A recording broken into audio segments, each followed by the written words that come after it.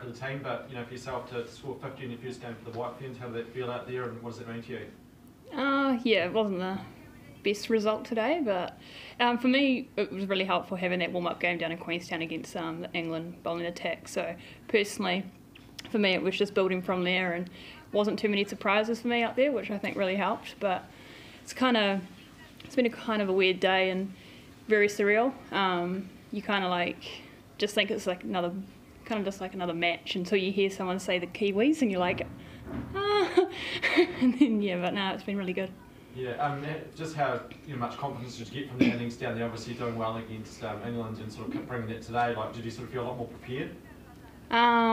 Brunt hit me in the head in Queenstown, so wouldn't say completely, but I've worked a bit in the nets with Rob and Bob the last few days on the short ball, and so I'd say in certain parts felt prepared, but yeah, the bouncer probably not, but I played it twice today quite well, so I'm pretty stoked. And tell us, what was it like for you when you came out to the wicket? Obviously the team had lost quite a few wickets, not too many runs on the board. What was sort of your mentality sort of coming out to the wicket? Mentality was probably just I have so much time and I didn't really have to rush into anything, which was a bit different to Queenstown, because Queenstown I kind of went into T20 mode, but today I just kind of play straight and get myself in and then go from there.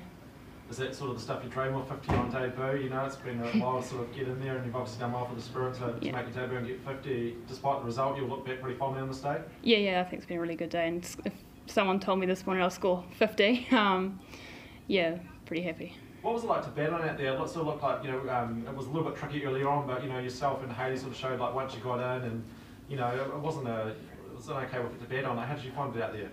I didn't find it too bad at all. Maybe a bit of a steep bounce, but other than that, there was no real movement or anything. So if you just held your shape and went through the shot and waited for it, I didn't think it was too bad at all. And Fran, just tell us, before the game, obviously finding out you're making your White Ferns debut, what sort of emotions were going through your mind, and what was it like, and how did it all sort of happen? Yeah, it was a bit overwhelming, obviously really excited. I didn't really know that I was playing for a while, and I had to go over to Bob and double check because he hadn't really told me directly that I was playing, but yeah, it was really exciting. And what were the nerves like for you? I mean, you're only 16 years old, it's a massive occasion. What was it like for you? Was some nerves before you sort of took the field, and what was it like? Yeah, definitely nerves there, and especially when I went out to bat, because I haven't batted in a while, in an actual game, so on debut it was a bit nerve-wracking, but it went all right. And then when I was bowling my first over, I was a bit nervous, but kind of fell into place, I guess. Yeah, do you have to sort of pinch yourself a bit? I mean, you're 16 years old, your classmates are back at secondary school today, and here you are playing at Hagley against the reigning world champions. I mean, it's pretty surreal stuff, isn't it? Yeah, definitely surreal. Yeah. What improvements will you take? I mean, obviously you've got a taste of international cricket now. You've bowled against a very good England team, two experienced batters, and what learnings will you take forward to Dunedin? I think my line was a bit varied today, so I think I'll just try steady that up and see how it goes. One from me, Frano. Was it nice when you went out to bat? You obviously had a few things to consume your mind with, plenty of overs to deal with, and then Brooke was closing in on a milestone. So did that help with sort of taking your mind off the whole thing that you're out there for the White Ferns? Oh yeah, definitely. When Brooke was on 49, I was out there and I was like, gotta keep this one out, hopefully. But it all worked out, I guess. Got a 50, which was good. Question sort of for the two of you. We saw earlier today when you received your caps in the team huddle. I think there was a message from Amy, and I think it might have been Maddie for you, Fran. What was it that was sort of said to you maybe a little gently that you might look back on in 10, 15 years' time? We'll start with you, Fran. Well, me and Maddie played at the same club in Auckland, so she kind of was talking about that and just talking about how deserved the opportunity and stuff, which was nice. And then she had a message from my parents, which was cute. Nearly got a bit emotional.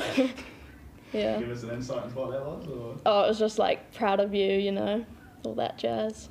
And for you, Brooke? I can't really remember what Amy said. It was something to do with being another lefty, which I think's pretty big at the moment when there's only two in the domestic scene, I think, and just basically trusting myself and I deserve to be here and that kind of stuff. So it was pretty good. And when you were both lined up there and the anthem was playing, was there anything you sort of reflected on or thought about at that point? I just saw Fran's mum crying, and that was all that was going through my head. So other than that, it was just kind of surreal moment, because that's when you're standing in front of your family listening to the national anthem wearing black. So yeah, it was really cool. Yeah, definitely really surreal.